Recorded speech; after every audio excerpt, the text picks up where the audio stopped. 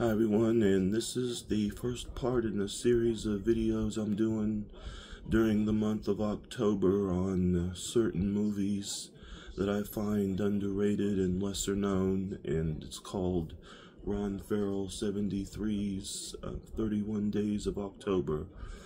And this is day one, and in this part, talking about Studio 666, the American comedy horror film from 2002 with the Foo Fighters. In this one, the Foo Fighters play themselves. They rent this mansion,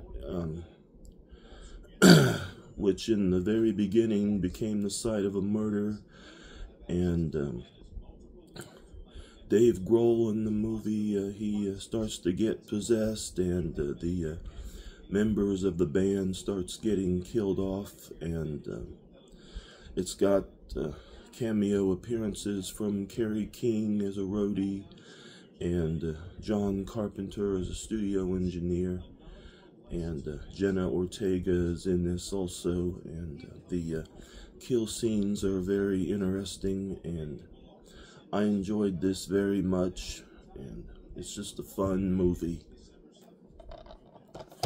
Stay tuned for the rest of the month of October as I continue to do videos on underrated and lesser known films.